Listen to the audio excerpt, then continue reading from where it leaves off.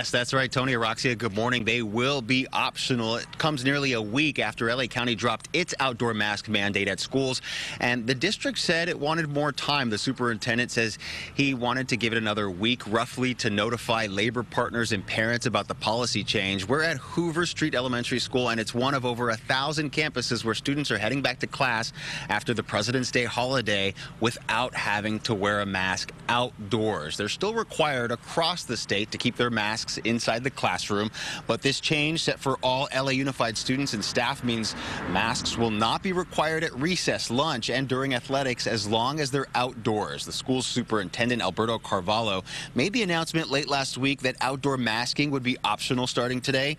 LA County Department of Public Health days earlier lifted its outdoor mask mandate for mega events and for schools and child care centers, citing a steep drop in COVID hospitalizations and an apparent end to the winter surge of infections fueled by the Omicron variant.